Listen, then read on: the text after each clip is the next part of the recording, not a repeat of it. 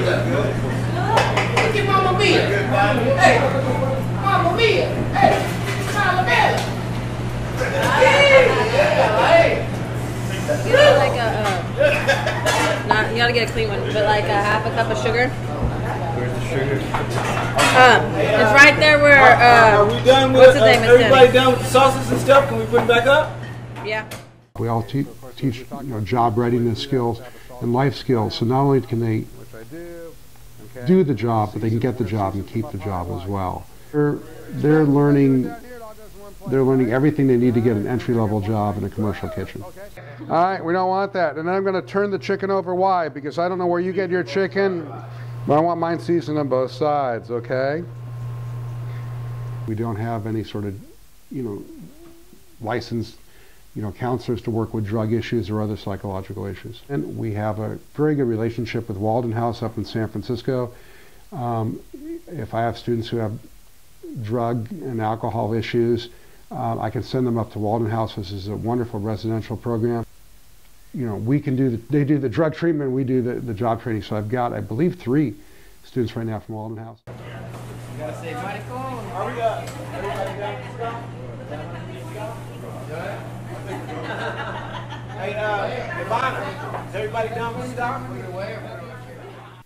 I'm not the only one with drug issues in this whole entire school, but I'm one of 3 people from a drug program. And to give somebody like every tool possible to like succeed in life, I mean, I don't see how that can hurt.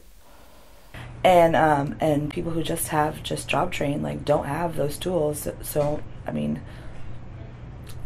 the odds are kind of stacked against them.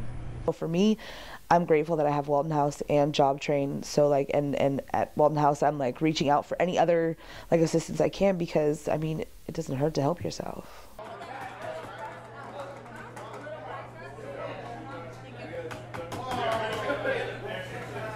Crack cocaine, promethazine, ecstasy, tobacco, firearms, marijuana.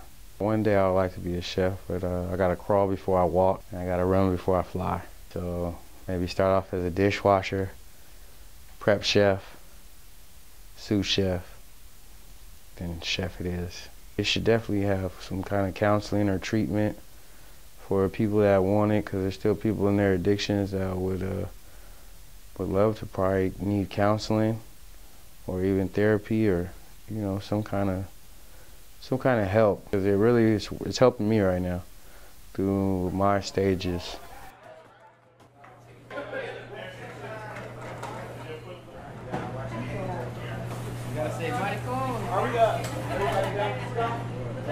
We know that about 2/3 of all prisoners are drug addicted. 2/3 of jail inmates are drug addicted. They don't get services when they're incarcerated, so of course they would test positive many times, and so then there was just this constant revolving door of prisoners who test positive who come back to prison, which is why the recidivism rate is so high. California, for prisoners, is about 70% will return to some either a jail or a prison within 3 years. So 3/4 of everybody that walks out of incarceration will in fact be rearrested.